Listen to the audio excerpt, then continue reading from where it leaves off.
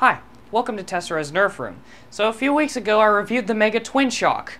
What a catastrophe of a blaster that was. But it wasn't the only Mega Blaster released in 2017. Or was it 2018? I think it was 2018. Yeah, it was 2018. No. There were two more, I believe. I have one of those two. That would be the Mega Tribreak.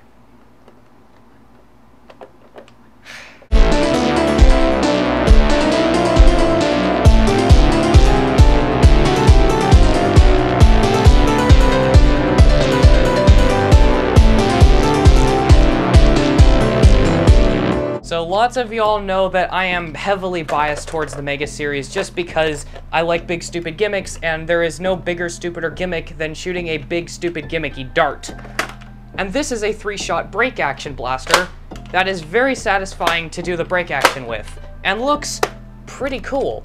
How did it stand up? This is one of the most hated blasters ever made. And I mean, the concept is just bulletproof. I can't imagine why this thing was so hated. I'm just gonna stop. Let's start with the design. It looks cool. I think it looks fine. It looks like a nugget. It's hilarious looking. It's got a pretty big grip, this big black section in the middle that kind of looks serious, if you could call it that. Lots of little stripes and lines and stuff. I actually think the blaster looks very nice and very intricately detailed, considering the fact that it is shaped like a nugget and it's shaped like a hand cannon from a sci-fi movie from the 70s. And you betcha when you turn it around, there is absolutely nothing on the other side. No Tribreak, no Nerf, and no Mega, even though all three of those things are embedded into the plastic with the shell molding. Hasbro, for the love of God, paint both sides.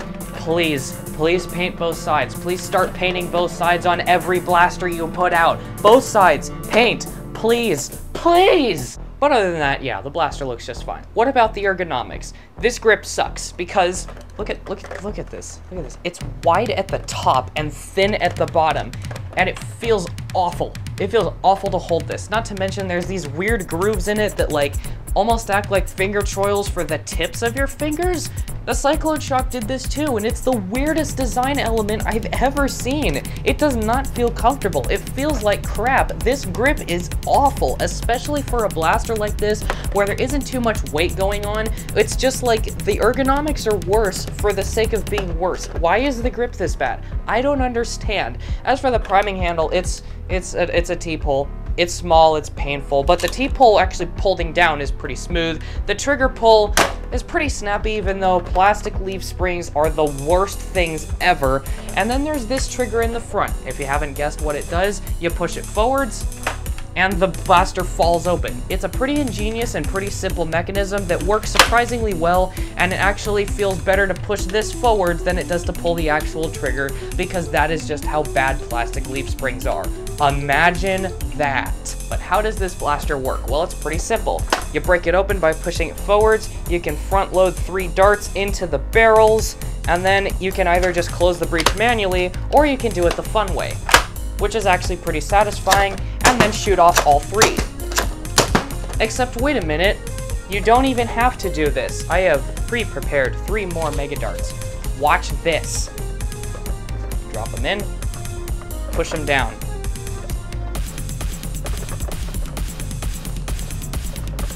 It's kind of a pain, but yup. You can breech front load this blaster, making the whole gimmick completely useless again. This one, just like the Thunderhawk, has a completely useless, completely redundant gimmick.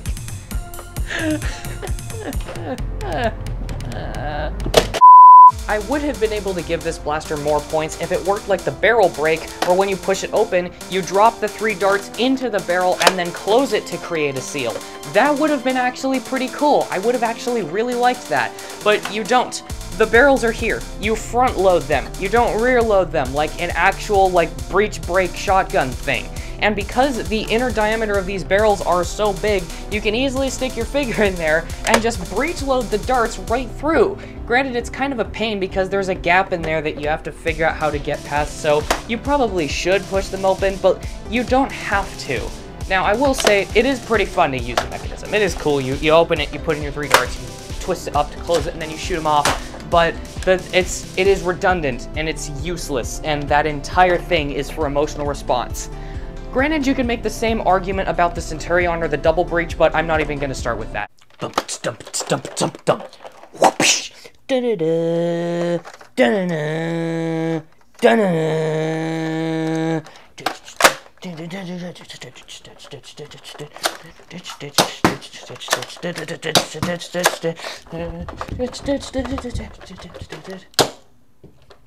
Where did that go? So there is one thing that I can say that is very positive about this blaster, and that is the performance. The performance out of this thing, out of the box, is actually pretty good for a stock Mega Blaster. Granted, you could obviously do better if you were to open it and change out the spring and stuff like that, but just for being a stock Mega Blaster that has 3 shots and is basically the equivalent of a Mega Triad that is absolutely massive, though if you cut off this front part, the blaster actually is pretty small and has the same proportions and shape as the Elite 2.0 Trio. Coincidence? I think not.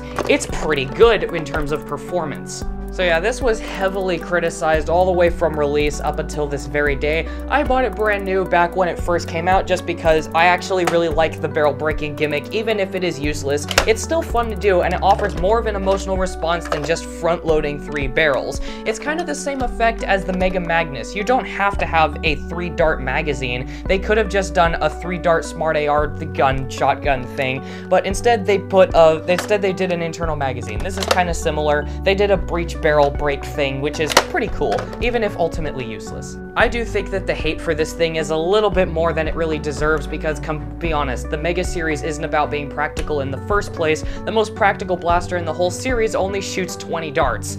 So yeah, pick your poison here. The blaster is actually pretty nice for what it's doing. The grip just sucks, and it is massive, and it only shoots 3 darts. If you want to buy one, I'll link it in the description below if they're still selling it. I'm not sure. With that said, thanks for watching. Bye.